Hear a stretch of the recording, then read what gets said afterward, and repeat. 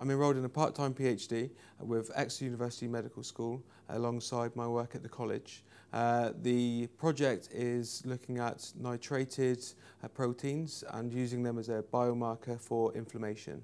So hopefully we're planning on this being a more rapid test than the current test we have at the moment, and hopefully a more sensitive test as well. So it might have sort of real-world implications when it comes to health screening and so on. So I'm the module leader for 2 modules at the moment, so biochemistry, and I'm sort of doing a lot of biochemistry within this project, so my current biochemistry knowledge is constantly being sort of updated and refreshed, and that knowledge is fed back down into the students as part of my lectures.